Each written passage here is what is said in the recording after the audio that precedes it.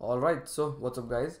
So this is a Pixel 3 here with me, as you can see, and it is running on the latest Android version, which is Android 12. And if you guys know that Pixel 6 brought in with it a new feature called as Magic Eraser, which actually still is a Pixel 6 exclusive, because apparently it needs the new tensor chip for it to function. But in this video I'm going to show you how to get that Magic Eraser on your older Pixel devices as well. First things first is you need to be running Android 12. So as you can see here, if I go into about phone, if I scroll down, as you can see that I am running on the Android version 12. There you go. And yeah, that is the first thing, that you have to be running Android 12, be it any phone. Even if you are on a ROM which is Android 12, you can still make this work on your phone. So what I'll do is I'll show you guys how it works first and then tell you how to install it on your phone. So first things first is that let me just quickly go to Google Photos here. There we go. And as you can see, immediately it says that remove people from background. So if I just tap on edit here, and then you have to scroll all the way to tools, and as you can see you have this new feature called as Magic Eraser.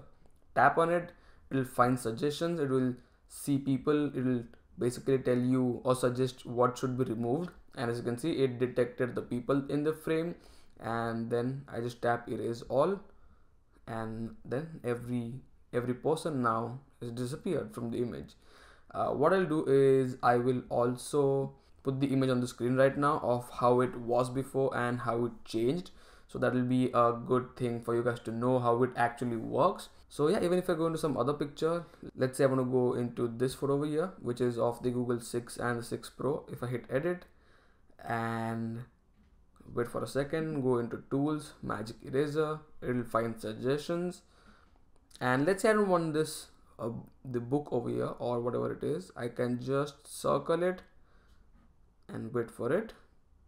There you go, it's now gone. So it's not actually perfect, but it definitely does work. Even on the right hand side, if I want this gone over here, I can just circle it, and there you go, it's gone.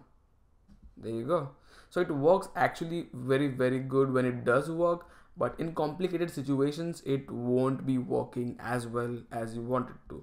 Let's try it on one more picture just for the sake of it. So let's say it's this picture over here, and what if I want this gone?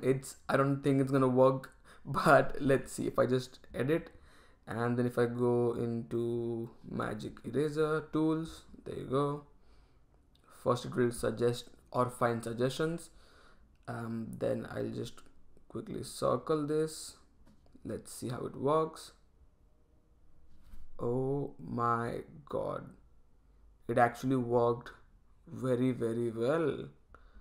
Damn, I am a bit shocked, to be very honest. Sorry for the interruption, I got a call, but yeah, as you can see, it actually did pretty well, and I'm very much shocked, to be very honest.